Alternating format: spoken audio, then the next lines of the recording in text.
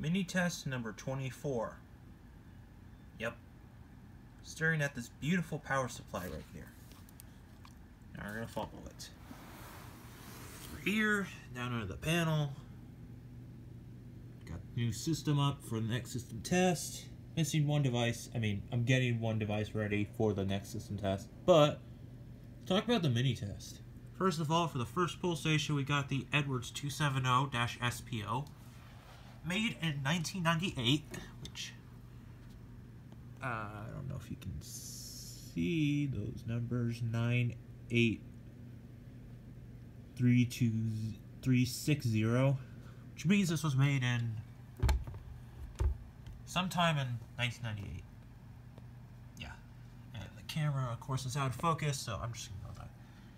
Over here, we got yet another pull station, which is a first. Usually I only have one pull station, but this time you have a GE label 270-GAO without the without the general alarm switch is what I'm trying to say, or GA, that is. GE is the creator, and this is still an Edwards device. Just Edwards owns GE, and you kind of saw the next device, which yes, I'll get into, but curious about what happened to the GA switch. It was on my previously owned by me 4251-40, and I say previously owned, which you'll see why later on. Kind of have a surprise coming, but you'll see.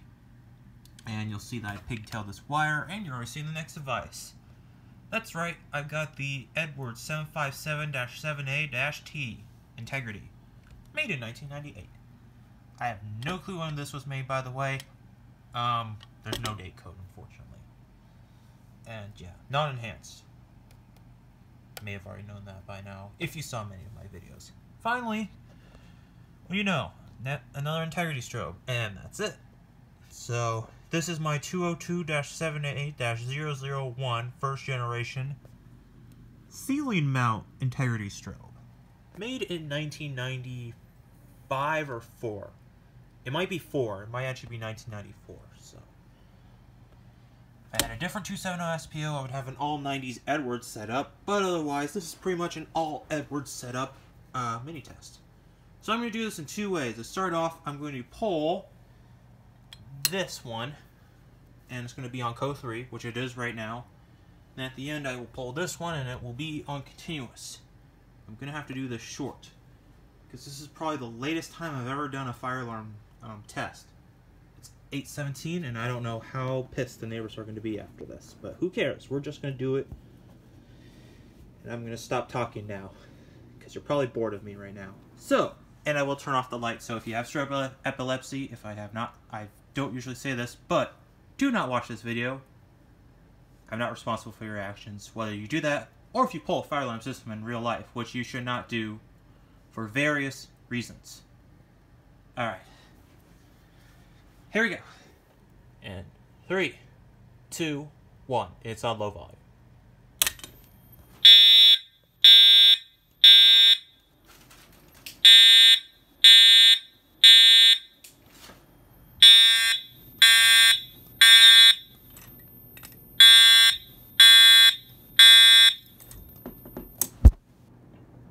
Drop the camera. And that was loud. So, to change it to continuous, there's a jumper right there. I apologize for this very poor, now you can probably see it without me blocking the light. Right there. So we are going to watch. I'm going to take this out. Jumper's out. Put it over here. And now, the integrity is on continuous. So, the camera will focus, please. And I don't need this because the security screw on that 270-SPO is broken. Which is why I'm not a huge fan of the security screw model 270s. So, I said that before, but I'll shut up. Integrity's on continuous. Here we go. In 3, 2, 1.